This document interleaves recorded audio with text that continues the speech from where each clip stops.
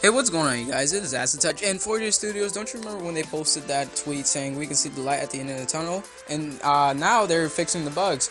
Well, out of all this time, they've been working very hard to get these next-gen consoles ready. For example, PS4, Xbox One, and PS Vita. As you can see, I got the screenshots in the background while I'm doing my little voiceover. But anyways, they said that right now, all they're doing are just fixing a few bugs, such as like world transfers, probably texture packs, transfer, etc. Getting all the skin packs and texture packs ready for it, just making it all nice and ready. So as soon as we get it, we'll be very satisfied with what we get. And yeah, next gen is about to be releasing very soon. August is coming up, you guys. Like I said before, time flies by extremely fast. It is crazy. But which console would you be getting Minecraft for? Let me know that in the comments below. Would you get PS4, Xbox One, PlayStation Vita?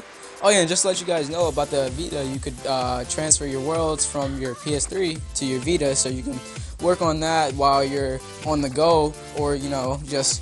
But you know what what I'm wondering, if you're able to play online with PS3 while you're on the Vita.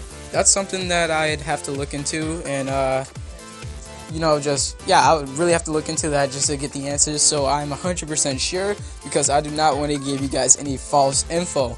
But other than that, I hope you guys do leave me a like, because that is always nice. I love it when you like it. And if you have your Twitter hooked up with your YouTube, I'll be following with you guys. But if you guys did enjoy this video, please leave me a like, subscribe to my channel if you haven't already, because hey, it's free.